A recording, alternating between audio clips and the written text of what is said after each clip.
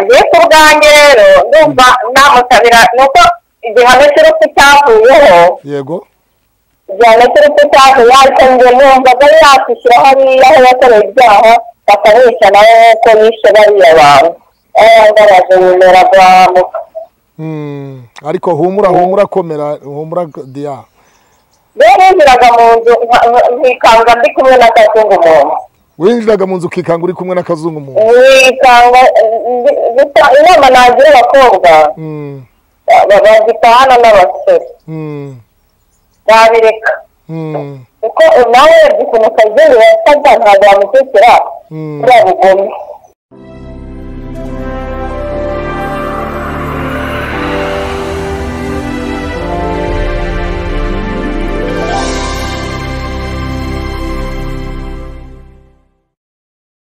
Yes, reka tubashimire mwebwe mwese mudahwema kudukurikirana umunsi ku wundi. Tubashimire, uyu ni Pastor Claude Niyonzima ku Ikaze TV Rwanda. Iyi yitwa Ikaze TV Rwanda, urandika Ikaze TV Rwanda. Mu Kinyarwanda ni Ikaze TV Rwanda, urandika Ikaze TV Rwanda. Hanyuma reka tubashimire mwebwe mwese inshuti z'akadasohoka. Turabashimira, ntabwo turi abana b'ingayi, abantu bo ku Ikaze turabashimira. Ntabwo turi abana b'ingayi, rero turabashimira uburyo bumwe cyangwa se ubundi mudahwema kudukurikirana kandi mudahwema kuduha ibitekerezo byanyu. Ni nyamibwa ku buzima bwacu.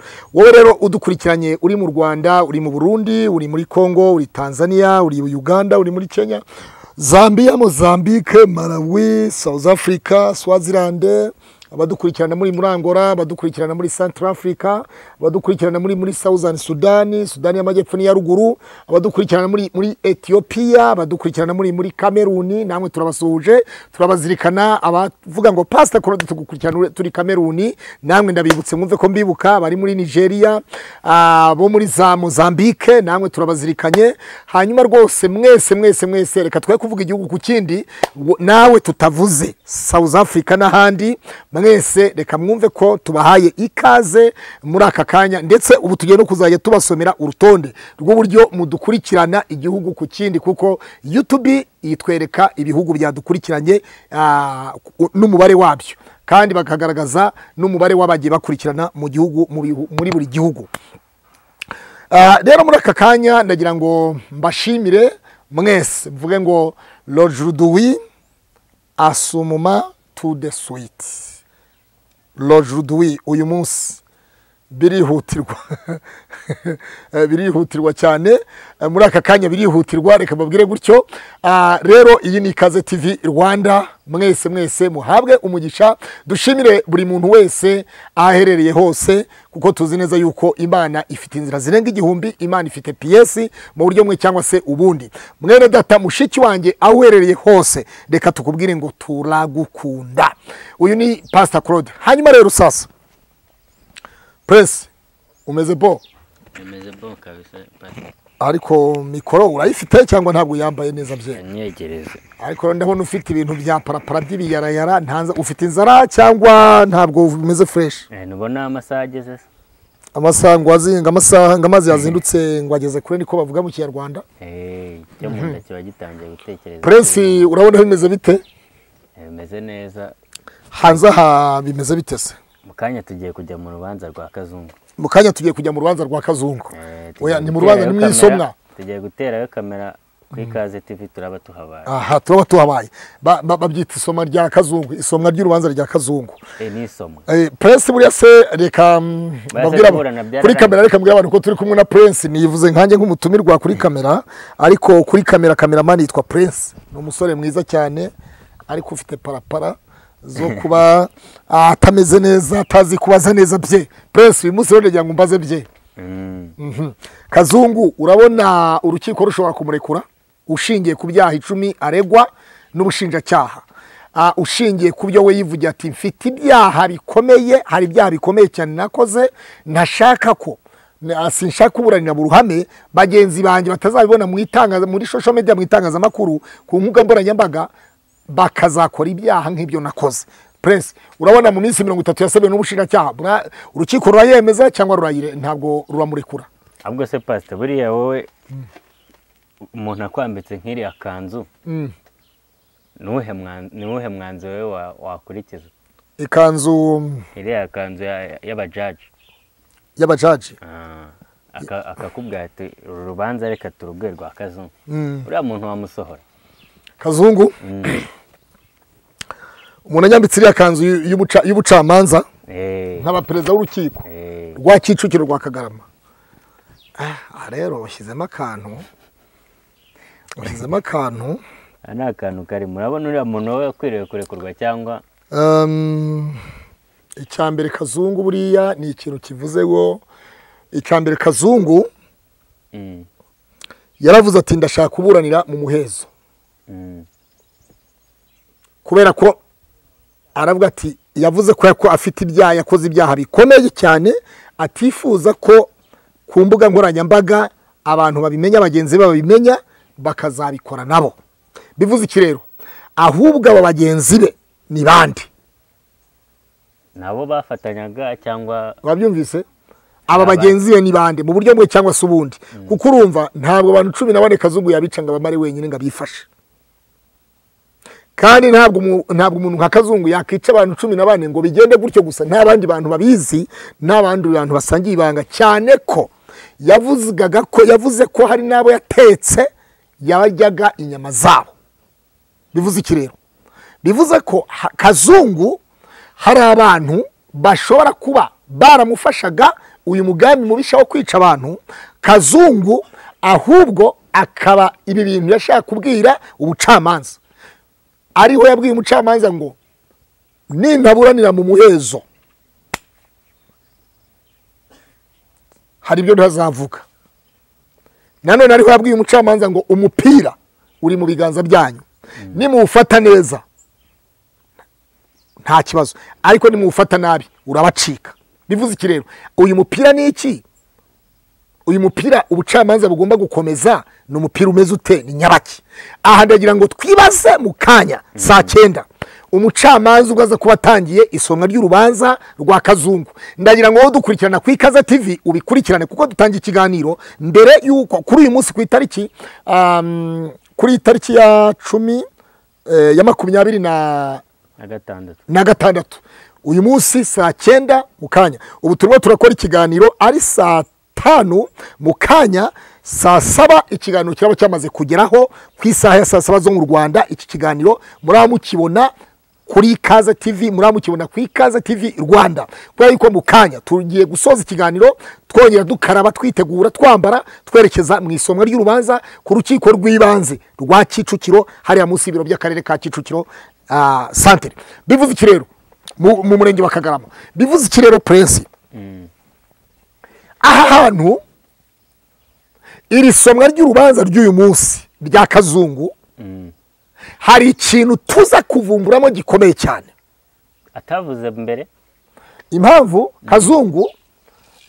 Kazungu sinzi ko kujurira kwa Kazungu, sinibaza ko Kazungu yanajurira usibye ibintu byitwa bya procedure nyine ngo urukiko rwagize, kuko Kazungu agaragaza yuko we yemera ibyaha byose.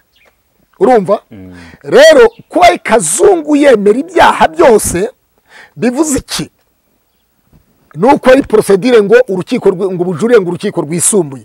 Kazungu ntafite kujurira, Kazungu ntabyo ajuririra, nuvuga ngo igihano bira bintu by'iminsi 30 ifatwa n'ifungwa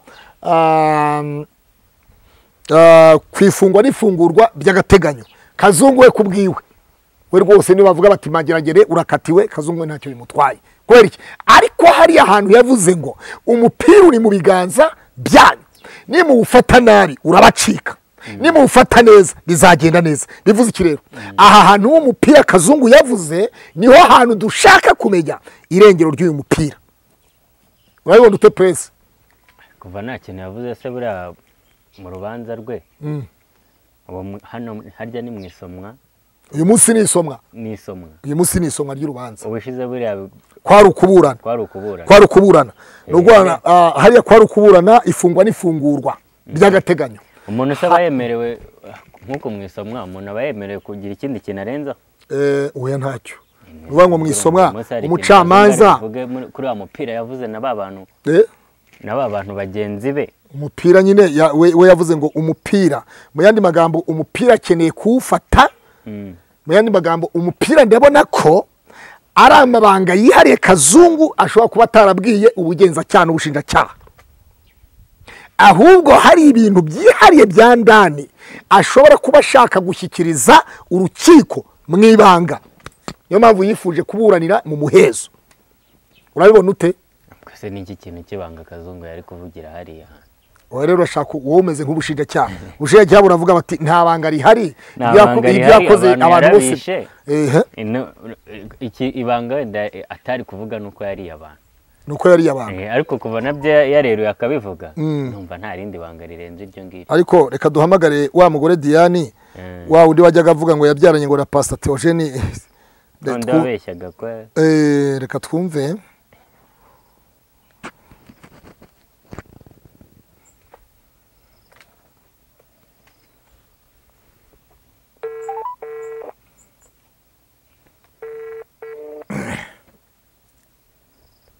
Allo? Diane. Allo? Diana. Uraho neza? Ego. Umeze te, umeze uti, Kagugu umeze mute? Umeze neza? Hanyuma? Ndi mu kiganiro i Nyamata mu rugo. Uyu munsi saa 9 hari isomwa rya Kazungu wa wundi wisha abantu 14. Nkawe nka Diane, ese Kazungu wari warigeze kumubona ku isura cyangwa waramwumvaga gusa? Wamwumvise yarakoze amahano? Kazungu rero ntabwo nari muzi, ariko bitewe n'ibyo yakoze yinteye ubwoba cyane. Urumva Kazungu aguteye ubwoba cyane? Cyane bikomeye. Ushingiye ku byo yakoze, urabona uyu munsi nko mu isomwa ry'urubanza ari nkawe wambaye ikanzu y'ubucamanza nka Diane, urabona Kazungu yamugenera iki? Ngiye ku bwanjye rero numva namutabira nuko igihano cy'urupfu cyavuyeho. Yego. Igihano cy'urupfu cyavuye, ariko njye numvaga yakwishyira hariya aho yakoreye ibyaha bakamwica nawe nk'uko yishe bariya bantu. Kazungu agasubira mu Busanza i Kanombe akahicirwa nk'uko yishe bariya bantu. Bakamwica nawe nk'uko yabishe. Noneho ubu igihano cy'urupfu cyavuyeho, urabona ari ikihe gihano yahabwa? Bamushyira ahantu hawe nyine, kuko nibamushyira mu bandi nawe urabona ya muntu bamushyira mu bandi bantu koko. Kazungu agiye gufungirwa ahantu ha wenyine imisi. Ha wenyine ntabwo bamushyira mu bantu, bamushyira muri gereza ya wenyine. Ntabwo bamushyira mu bandi bantu. Mwishe abantu bangana kuriya.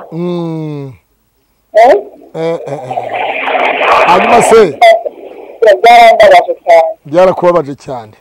Byarandabaje numero guhamuka. Ariko humura komera, humura Dia. Winjiraga mu nzu nkikanga ndi kumwe na Kazungu muntu. Winjiraga mu nzu ukikanga uri kumwe na Kazungu muntu? Wikanga inama nagira abakobwa bagitahana n'abasore babireka, kuko nawe ukuntu Kazungu yasaga ntabwo wamutekera uriya bugome. Ngo ntabwo ari umusore mwiza. Ubu uramutse uje ku rukiko Kicukiro mu mwanya, wasaba umucamanza ko Kazungu amukatira kujya gufungirwa ha wenyine? Rwose ngewe ko ubwanjye numva mu mutwe wanjye ndumva bamwica. Ndumva bamwica pe, nawe akaza kuko yababaje bari ababyeyi babuze abana babo. Yo Diane, urakoze. Ubu tuvugana ntabwo nahaza kuko ntabwo nanamureba ngo mbyishimire. Amutera amabuye. Namutera amabuye pe. Kandi buryo wanabikora nta mikino wowe ufite. Namutera amabuye. Abapolisi ntabwo batuma umwegera. Kazungu yarandabaje. Ni umuntu yakamena amaraso y'abantu bangana kuriya. Humura, igihugu gifite amategeko. Amategeko buriya azubahirizwa. bazamukurikirana. Diane noneho nizere ko ari buvugishe ukuri byose. uyu munsi ntacyo yavuga, uyu munsi ntemere no kugira icyo arenza, no kuvuga ngo no kwakira gutyo gusa nta bindi. uyu munsi ni isomwa ry'urubanza, uyu munsi. Diane reka tugushimire, Imana ikurinde. Abana bameze neza ariko? Sawa sawa. Ndimo nditegura no kubyara. Urimo uritegura kubyara? Uzabyara ryari Diane? Yabyara ejo bundi mu kwa 10. Mu kwa 10? Uko nuko nubyara tuzabimenya. Kandi uzabyara neza. Sawa, urakoze cyane. Cyangwa iyo nda wayitewe na Kazungu. Byumvise ntabwo yakumukira umuntu wikanga. Oya, ahubwo naje ndashaka intoro kuma.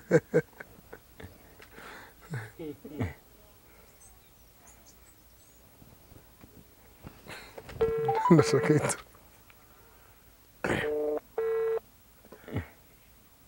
Allo? Diane. Oui. Cyangwa iyo nda wayitewe na Kazungu. Kare. Ntabwo ari Kazungu wayiguteye. Rero umuntu ko none se umuntu nk'abandi. Reka ntabwo ari umuntu. Urabona atari umusore. Ntabwo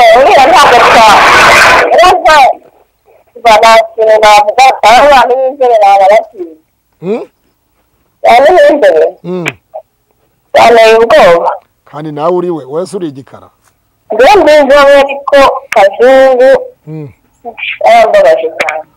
Mwari muri mu rukundo none yakoze amahano agutera inda none aragiye gufungwa burundu. Kazungu.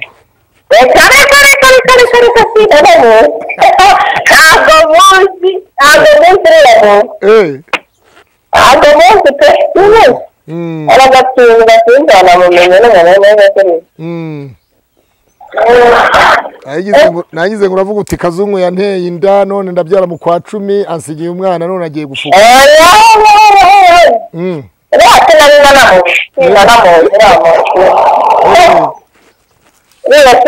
Ariko banamufungira n'ahandi abantu barike bamujyanye wenyine ahantu kweri wenyine h'umwihariko wenyine. Ubu narinzi kubuza uti Kazungu yanteye inda twarakundanye antera inda none gufungwa burundu agiye gufungirwa ha wenyine.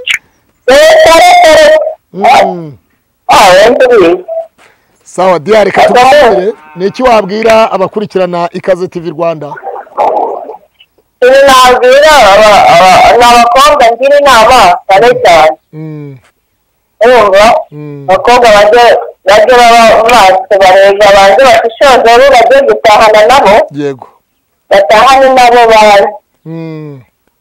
Byarinde kibona umuntu atari imodoka ari ngo n'umusirimu ngo n'umukire. Ntabwo uzi ngo ntabwo wamenya nawe ufite umutima nk'uwa Kazungu. Ariko niba Kazungu wamureba ukabona irashusho ye ariyo kwicana. Urabona ko ari umubosi umeze neza. None se wabagira inama ntibagatahane n'abo bantu ahubwo bagakizwa bakabivamo buraya bakabureka? Umva inama nabagira inama yo kutazajya batahana n'abagabo. Sawa, icyo nicyo cyiza rwose. Bakajya banywera mu bari bakitahira bakanywa akantu. Nose ko watubwiye kutanywa inzoga wowe byo kunywa inzoga ubizi gute Diane? Ntabwo nywa cyane bagenzi banjye banywa. Ntabwo nywa cyane bagenzi banjye banywa. Abo rero niba ngira inama yo kutazajya bajyana n'ababonetse bose. Cyangwa bajya mu mashambure. Kada. Kuko mu mashambure haba harimo sekirite. Cyangwa niho Kazungu yagutera inda muri shambure? Kazungu yagutera afunzwe burundu agusigiye umwana. Tuziranye ndaza gukora n'iyo nkuru ku Kazungu sinanamuzi. Ntabwo muzi n'abamusanye. Abo Imana ishimwe kuba ntarahuye nawe. Umurungi Diane reka tugushimire rero urakoze. Murakoze. Sawa sawa abakunzi b'Ikaze TV bose reka tubashimire. uyu tubibutse ko ari Murungi Diane wa mudamu wavugaga ko yabyaranye na Pastor Theogene Nzahuke.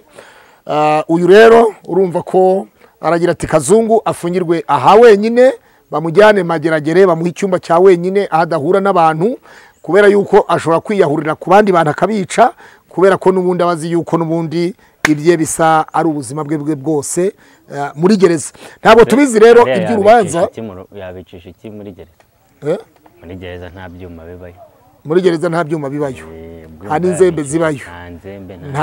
Nta byuma, nta bibando. N'ababasanzeyo nabo ntabwo baba boroshye. Ntabwo baba boroshye.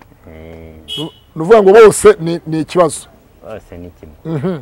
Hanyuma reka rero tubwire abantu, tubabwire ngo mukanya tugiye kubakurikiranira inkuru ku Ikaze TV Rwanda, ijambo kurindi, inkuru ku yindi, icyo uko umucamanza asoma inyuguti ku yindi. Turaba twifashishije agenda, nibiba ngombwa bakatwemera na kamera ziraba zikora. Rero izo ni inkuru zitwa, kuko impamvu ushobora kubaza uti Pastor Claude kuki wowe ujya muri iyo nkuru, ni ukubera icyo bita uburenganzira bwa muntu, kuko twebwe turi umuryango utegamiye kuri leta. Buriya amadini n'amatorero ni umuryango utegamiye kuri leta. Aha niho dukura ibyo twigisha abakristo, niho dukura inyigisho twigisha abakristo, tukababwira ngo nyamuneka hari umuntu wari umeze gutya witwaga Kazungu, yakoze ibi n'ibi, yatwaraga abakobwa mu rugo. Hari n'umusore yigeze kwica n'icyaha, kwica si ibintu byiza. Rero nimubona turi mu bintu nk'ibi, mutazagira ngo n'ibindi tuba turimo. Oya, tuba tugira ngo dukurikirane koko amakuru nkaya. Ese koko haracyariho abantu bafite imitima ya bunyamaswa?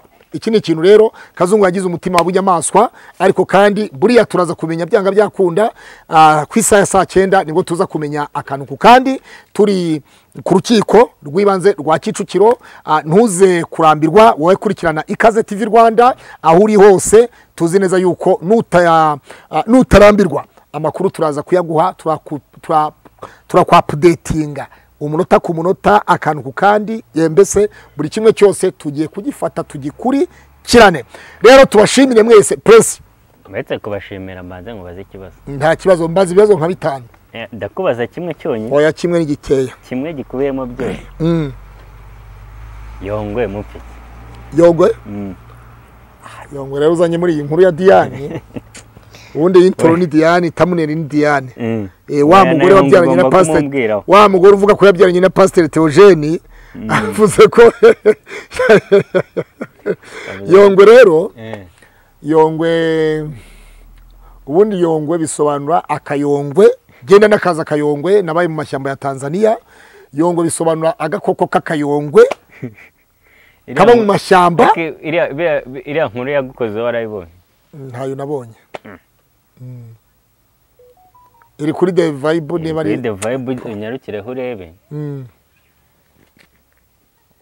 Yarampamagaye ngo arashaka ko mu kiganiro, ariko kandi yashakaga ibintu bigize, kuko ubwo yarazi ko saga genjyana musaga nawe. Ariko reka mubwiye ngo Yongwe ntabwo Yongwe mbwira yandi mazina yiwe. Andi mazina yandinde? Na Apotre Yongwe. Apotre Yongwe ntabwo ari izina, kuko Yongwe ubundi bikomoka ku kayongwe k'agasimba kanuka kaba mu mashyamba. Urumva? Yongwe ni agasimba kanuka kitwa kayongwe kaba mu mashyamba. Ababaye mu mashyamba akayongwe barakazi. Urumva? Urumva gatwara inkoko kabisa akayongwe. Akayongwe rero ntabwo ari akantu keza. Akayongwe si akantu keza. Urumva? Pastor naza kumva ibintu muvuze ntago ari bugamagara inyuma mu gaserera. Ibiki? Inde se umpamagara? Apotre Yongwe. Yongwe se Yongwe akayongwe rega ntabwo kabaho. Reka dusabe Yongwe aze kwivugana na Pastor Claude. Reka ze muhamagare maze nguri niba turi buhurire ku rukiko. Ariko ibintu wamvuzeho ni ibikika, abantu bose bambwira ngo Yongwe yakuvuzeho ibintu. Maze niba ari buze ku rukiko The Vibe iri bubihari. Yongwe kaze mubaze nti Yongwe ibintu wamvuzeho ni ibiki, abantu bose bambwira ngo wabonye ibintu Yongwe yakuvuzeho.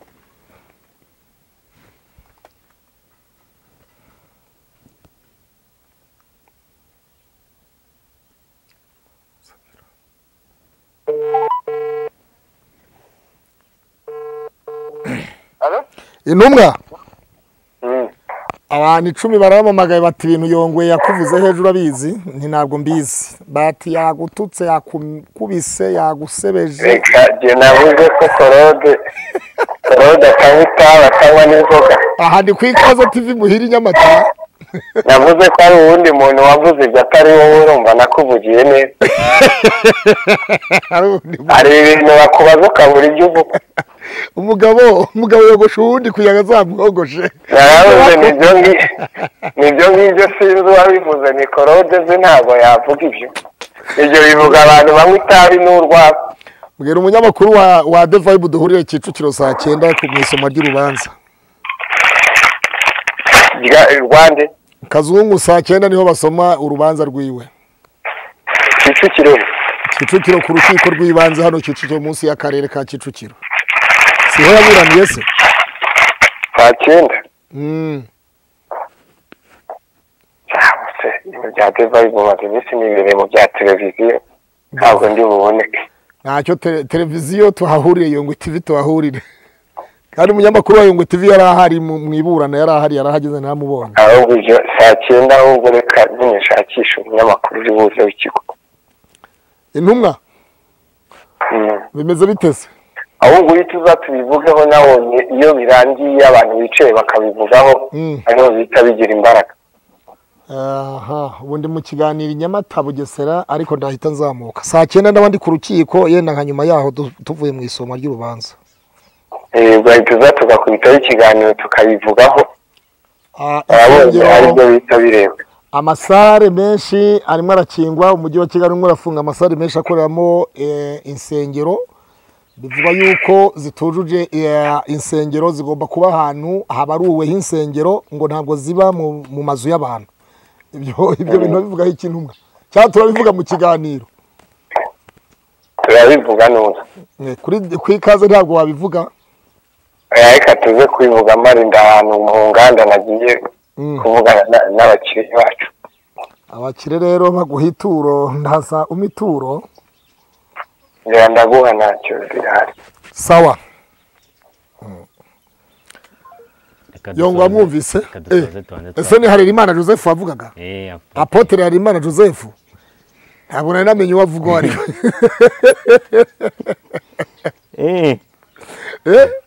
so kare akantu ndaza kugakata nkamwoherereze tuhanze twumva nta kibazo kubera ko nyine akayongwe karahari wabyumvise akayongwe karahari kaba mu ahantu mu ruhira ubundi akayongwe gakunda kuba ahantu mu ruhira uruhira uraruzi wowe ntabwo uruzi wowe umwana uruhira ni ahantu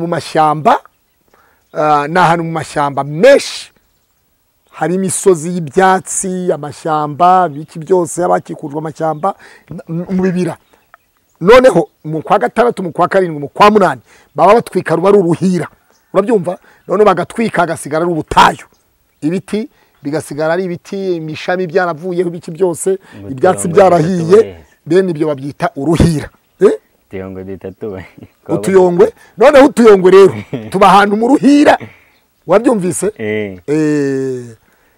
uzumve bavuga ngo akayongwe wabyumvise buriya nawe umubajije yagusobanura yongwe aho ryaturutse buriya yahuye n'akayongwe ahantu mu buvumo ubuvumo urabuzi si bumwe bw'ikanyarira ni waba ubuvumo cyangwa kanyarira ubuvumo bakurikiza bunwa hakurya kanyarira niho haba ubuvumo rero akayongwe gakunda kuba ahantu hameze gutyo urabyumva rero mu buryo mwe cyangwa ubundi reka tubwire abantu rero tubabwire yuko tugiye mu kanya kubakurikiranira inkuru nyamukuru ku rukiko rw'ibanze rwa Kicukiro aho umuntu afata undi akamwica 2 3 4 5 10 11 na 2 na 3 14 afata yiyongeza yica mu gihugu kigira amategeko kigendera ku mategeko mu gihugu kirimo ubuyobozi mu gihugu kirimo inzego z'isibo harimo bamutwara sibo harimo ab'umutekano harimo bamudugudu harimo bose bahari rero reka turebe uyu munsi twumve aho umupira wa mugani